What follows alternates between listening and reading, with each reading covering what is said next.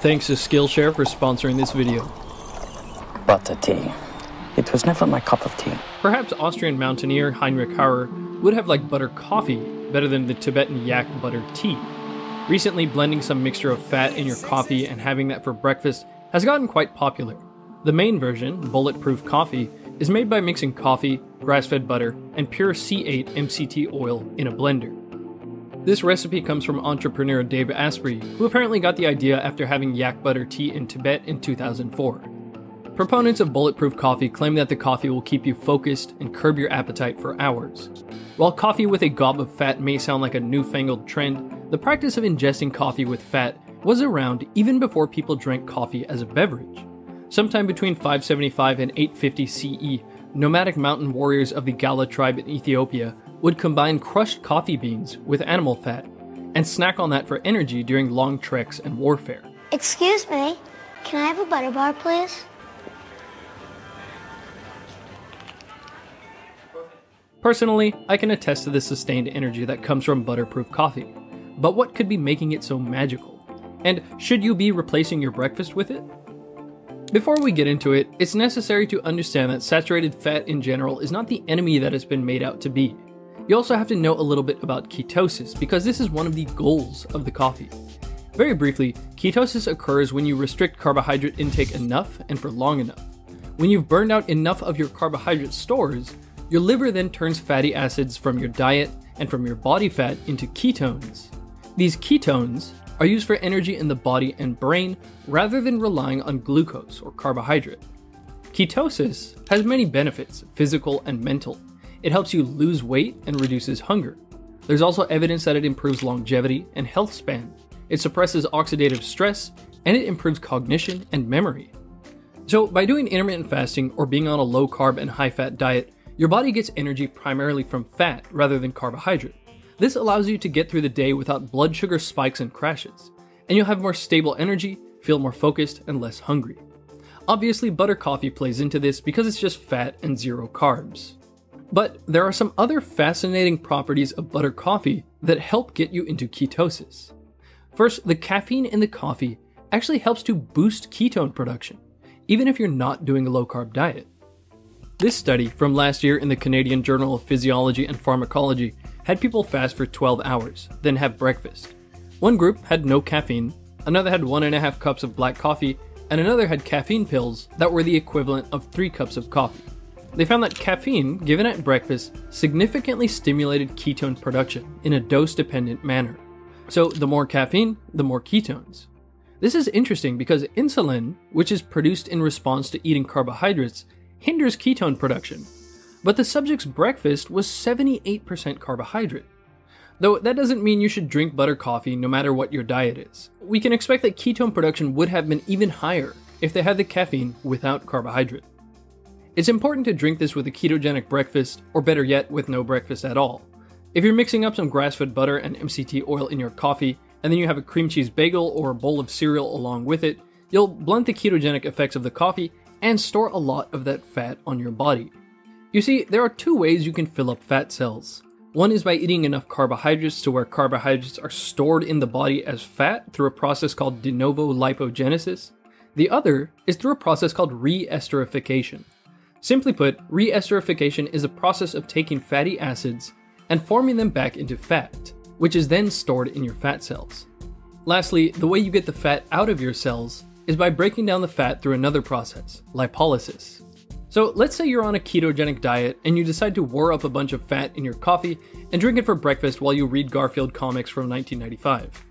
Fat's going to be coming in, but because the main feature of ketosis is that you use fat for energy, lipolysis is going to be way up, and you're going to be using the fat from your fat cells and the fat from your coffee for energy, so that's not too bad.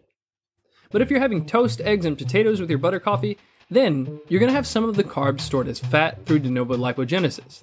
And actually even more re-esterification will occur, and the fat output, lipolysis, will be low. When you eat fat with carbs, even more of that fat goes into your fat cells, and you burn less fat because insulin, which is secreted when you eat carbohydrate, increases re-esterification and inhibits lipolysis. One of the benefits of Bulletproof Coffee is that it's supposed to help you lose weight, but it might do the opposite if you put sugar in it or have it with carbohydrates. I didn't realize how big this butter and MCT oil coffee trend was getting until I saw that a pre-made version of it hit the shelves of a convenience store chain here in Tokyo. Unfortunately, the coffee they use is so weak that the drink just tastes like skim milk, but I was impressed that they got the ingredients right. It's not just coffee with butter, it actually has grass-fed butter and MCT oil in it. So what's the deal with MCT oil? MCT stands for medium chain triglycerides, and compared to long chain triglycerides, MCTs are absorbed quicker and turn into energy more efficiently, result in less body fat gain, they make you feel fuller faster, and they enhance the production of ketones. So here we have another ingredient that promotes ketones. There's a couple different types of MCTs, C12, C10, C8, and C6, which refers to the length of the chain. The shorter the chain, the easier it turns into ketones. C6 isn't usually used because it easily upsets the stomach and apparently smells like goats. So pure C8, caprylic acid, is your best bet for maximum ketone production. But a mix of C8 and C10 is usually more available and more cost-effective. So why the grass-fed butter? Well, butter provides great fat-soluble vitamins like vitamin K2 and vitamin A and vitamin E. And studies suggest that grass-fed butter has better vitamin A and E content, higher omega-3s, and higher levels of the antioxidant glutathione. Though this is just a nice little bonus. I wouldn't say Bulletproof Coffee is packed with vitamins. So the big point of this fatty coffee is to boost your ketone production, so you can get the benefits of ketosis even when you're not super strict on intermittent fasting or eating really low carb. But is it healthy having this every morning? I would say healthier than what? If having this coffee is getting you to keep your blood sugar down and insulin levels low, thanks to it replacing your high-carb breakfast, I would say yes, it's healthier. I'd consider grass-fed butter and MCT oil a healthy addition to your daily diet for reasons I just discussed. So the question becomes, is daily coffee consumption healthy? There's a ton of research on coffee showing that more coffee consumption increases longevity, reduces diabetes risk, and heart disease risk. Recently, coffee and even decaf coffee have been shown to promote an anti-aging process called autophagy.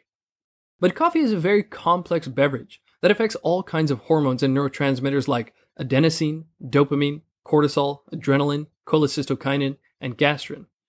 Coffee has also been shown to produce inflammation. Personally, I love butter coffee and feel great for a couple hours after I drink it, but I feel more calm and content in general when I don't have a coffee habit. Recently, I've cut my morning coffee consumption in half over a couple weeks. I get less of a spike in focus in the morning, but I'm calmer and more focused in general throughout the day. Then again, that's just me. There's a lot more to say about coffee, but that's a great topic for another time. There is one more thing I should mention about coffee. This June 2012 paper, authored in part by Ryan N. Coffey, actually has nothing to do with coffee, but if coffee is something you like to indulge in on a daily basis, you might want to know how to make a really good cup. This is where this video's sponsor Skillshare comes in. Skillshare is an online community with more than 17,000 classes in design, marketing, business, technology, and yes, there's even a class on coffee by 2010 World Barista Champion Michael Phillips. It's an hour-long class that gives you the lowdown on sourcing, tasting, and brewing the magical bean elixir. The classes on Skillshare are professional, organized, and have very clear and actionable points. An annual premium membership is less than just $10 a month, and it gives you unlimited access to quality classes from experts working in their field. Skillshare's huge variety of courses has also led me to topics I didn't even know I would be interested in, like these logo and typefacing classes by the famous and charismatic designer Aaron Draplin. If that's not your thing, there's plenty more people to learn from. The first 500 people to click my link in the description can get 2 months of Skillshare Premium for free. After that, it's as low as $10 a month to keep on learning with Skillshare.